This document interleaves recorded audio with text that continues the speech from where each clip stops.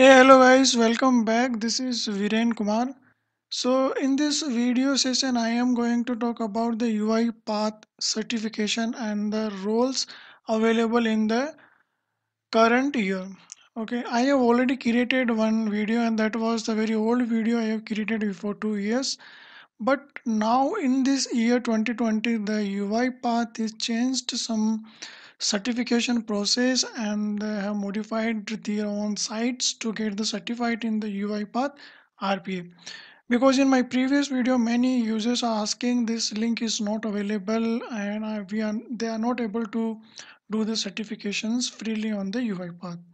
So for that I am going to create again a UiPath certification and the training series for them, and after that you will get a clear idea about the what is the UiPath, who doesn't know about the UiPath at all, and what are the certifications and what are the roles they are looking for the UiPath, and what is the type of the exam and how to do the exam and get certified in the UiPath certification. If you are certified in the RPA with any tools, even from the UiPath, Blue Prism, automation anywhere, then there are lots of opportunities in the IT sector and you can get a high paid job in the IT sector. Because nowadays what is happening that each and everything is automated, and if not then they are trying to automate each and every process of the organizations, not only the applications. We know some automation tool like Selenium, APM, BDD Cucumber. There are so many tools available to automate the web applications and the mobile applications. But what about if they want to automate their own organization process? The process means I want to say that they want to automate from HR department to finance department, then they will come to the each and every department of the organization. There are so many departments in the IT sector, even your card activations, your payroll processings, your PF processings. So there are so many sectors in a company, as you know, and to automate all these process automatically, they are using some image based automations that we call the UiPath automations. So for the UiPath automations and RPA automations, you no need to have any programming strong knowledge. There are some graphical and the flowcharts are available that we will uh, see in the next video series, and if you know already then well and good. So if you are the RPA developer or the RPA associate, then it's depend on your roles and responsibilities and which certification you have done. The certification means you if you have done the certifications in that roles, and then definitely you will have some knowledge about that UiPath RPA. So I would like to say if you are going to major in that UiPath RPA developer, then I must say you go for the certification first.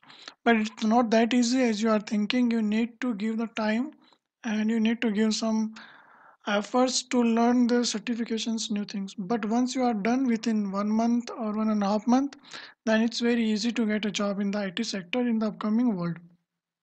Okay. So in this video, the UiPath certifications and the type of the certification, the roles.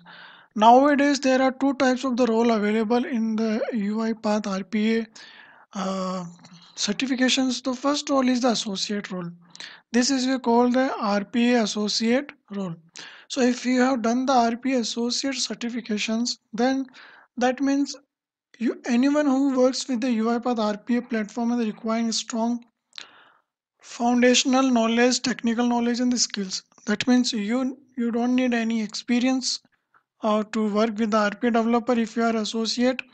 Only the things you have, only the foundational basic technical knowledge and the skills about the RPA, and you have successfully completed your training to get the knowledge about the basic of the UiPath, how it works and how what are the flow charts and all the basic things you will come to know if you have done the RPA associate certifications.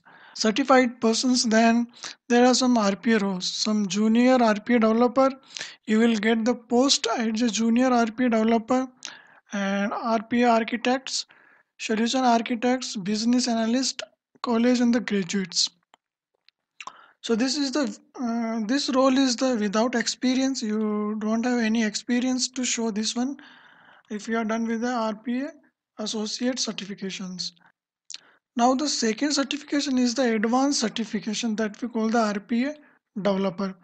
This certification means you have the minimum 6 months of the experience in the developing the UiPath framework, and you have the deep knowledge about the UiPath concepts and designing, developing the complex RPA solutions in the organization. So this depend on your experience. So if you are done with the advanced certifications, then you don't need to do the associate certifications. If you have this one, then it's well and good. If you have done the advanced RPA developer certifications, then your role will be like that: advanced RPA developer, solution architects, and the RPA architects. But this is depend on your experience, and this is depend on your knowledge. This is having the deeper level expertise in the designing and the developing complex RPA solution. So this is all about the basic idea about the certifications and the roles. So currently there are two types of the role available in the RPA UiPath. First one is the associate, second one is the advanced. Associate without experience, advanced with the 6 month minimum experience in the RPA developer. Now to see on the website of the UI, go to your Google and you just type the uipath.com. Okay, it will navigate to the UiPath official website. So you can see this is the UiPath, a new GUI official website. And after that, to check your certifications details, you can easily go to the support and the services.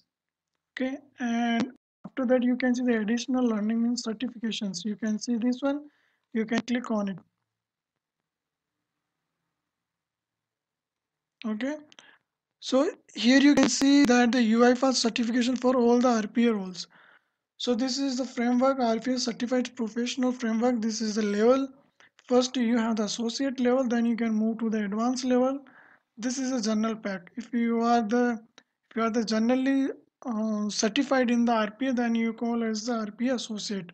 This is a general pack and anyone can work. This is I already told you that this is without any experience.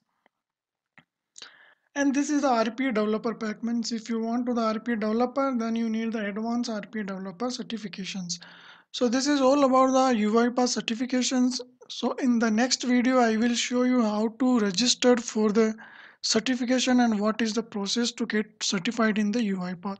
So thanks for watching this video and keep moving, keep learning and focus on your learning and do the practice as much as you can do to get job as soon as possible. I wish you all the best.